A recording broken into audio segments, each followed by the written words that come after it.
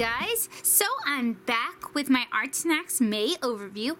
In this video, I'm going to go over what all the products cost, and I'm also going to demonstrate them for you guys. So hopefully you can get an idea of what we're working with. So I'm going to start with the Kuretake Zig Brush H2O. Actually, I think it's just Brush 2.0 because the H is part of brush. And it's a new product. They are currently unavailable on Amazon, but the listing is there, and they're $5.39 on markersupply.com. The next item we're going to look at is the Krink K-90, which is also a new product, and it's only available so far through ArtSnacks and through the Krink online store, and it's $12 there. Next we have the General Cedar Point pencil. These are usually only sold in packs, like 12.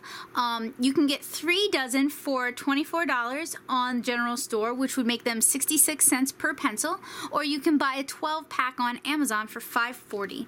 Lastly, we have the FW acrylic ink in fluorescent orange, and it is $4.59 on Dick Blick, or $6 on Paper and Ink Arts, which is a calligraphy store.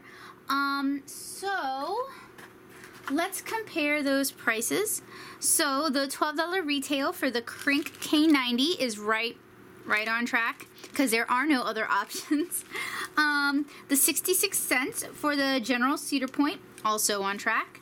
The $7.25 is a little bit higher than the $5.39 on Marker Supply, and the $7.70 retail, which was quoted for the FW ink, is a lot higher than either the $6 on Paper and Ink Arts or the $4.59 on Dick Blick.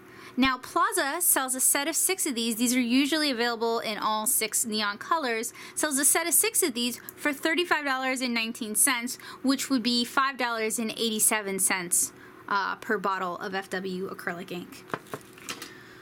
So it's time to begin the demonstration portion of this evening. I'm a little bit nervous because it means activating this Krink marker.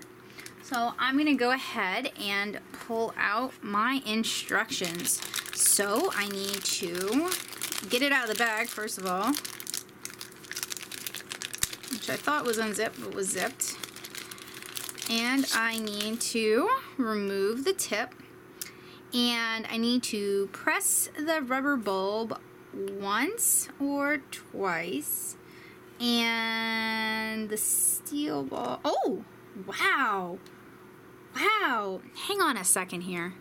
I want you guys to be able to see what I'm seeing. Look how thick that is. Did I overpump?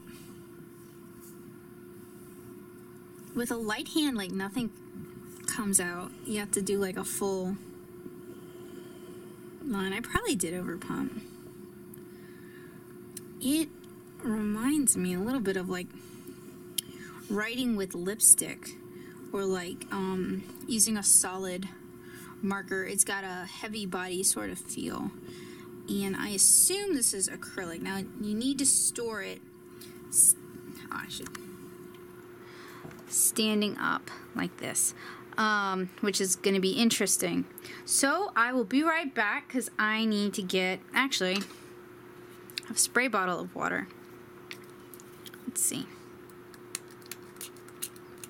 So, while it is still wet, it is very water soluble. So that's interesting, and we'll have to allow it to dry fully before I can do the dry test. And it'll probably take a really long time to dry, because that is some thick, permanent ink. It doesn't actually say... It just says it's xylene free. It doesn't say if it's acrylic. It says permanent paint marker. So I'm kind of curious about that. So next we have the FW acrylic ink, and this is acrylic, and it has a glass dropper.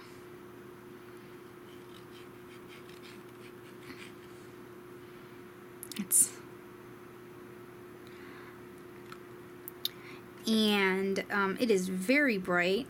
I want to see if it remains as bright when we dilute it. Ooh, it's like highlighter bright when you dilute it, so that's cool. It's actually darker before you dilute the color. And photos and my camera cannot do this justice. This is like highlighter orange. Very, very bright. So next we have the General's pencil, and I think viewers of my blog know I'm not really big on wood pencils. Just out of personal preference, I use a lot of mechanical pencils. It's very light in the hand. It smells good because it's cedar. The eraser is pretty decent, actually. Usually I don't ever use the erasers on pencils because they're garbage, but that one's pretty good. So lastly, we have this detail brush for the Brush20. And what's neat about these is they don't have a ring that you have to remove to activate it. You don't even have to take this black plug out. You can squeeze it underwater and it'll suck in water. But if you need to fill it up fast from like a water fountain, you can remove the black plug and do it like that. But don't lose the black plug because it pretty much renders this thing useless. So what I am going to do is I'm going to fill up my water pen, because I do have a few of these around the studio, so it's not like if this one got ruined doing this, I would never be able to get them again. I'm going to fill this with water and ink. And I want so that means I have to remove the black tip, which helps if you have scissors or a pocket knife handy, or fingernails, and I have fingernails still, so there we go. And I'm using some water from my little spray bottle, and I'm gonna do a full dropper because I really want that intense orange color. So I'm gonna do a lot of the orange,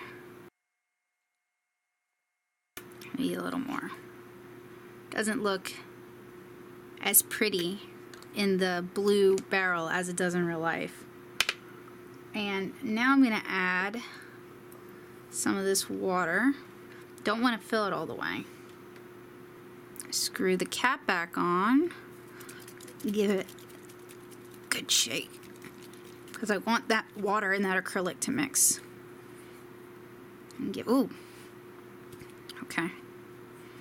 Do not give it a squeeze, because if you give it a squeeze, it will come out. This might be a leaky pen. It takes a minute for the ink to work its way into the barrel.